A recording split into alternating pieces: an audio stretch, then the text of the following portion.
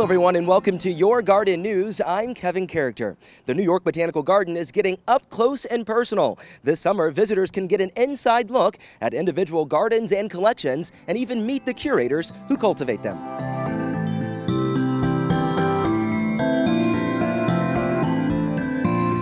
It's called Curator Spotlight, a garden-wide series of small installations that provide a glimpse into the beauty and diversity of the plant kingdom.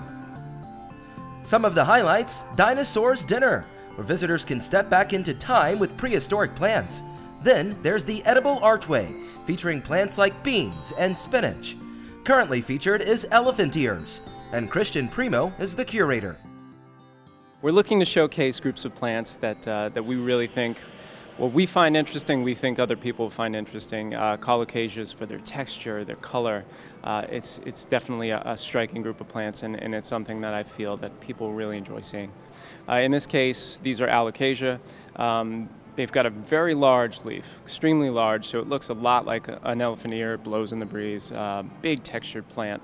As far as these plants go, I have always use them as a go-to whenever I'm doing a design, whether it's a bed or a cluster of containers or a container planting, and it just looks boring and it's not popping. You throw one of these giant Alocasia or even one of the smaller species or cultivars in, and it's just instant pop, instant impact. You really can't beat it. And Christian says educating the public is his favorite part. It's great for somebody who loves plants. There's no way on my own I could experience this broader range of plant life.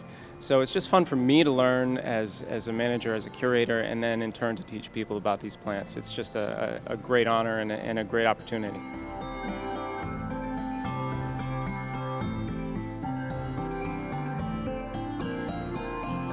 Next to be featured is cocktail plantings, featuring things like mint, basil, and rosemary that make up popular cocktails. Of course, to learn more about Curator Spotlight, you can visit us on nybg.org. Until next time, I'm Kevin Curator.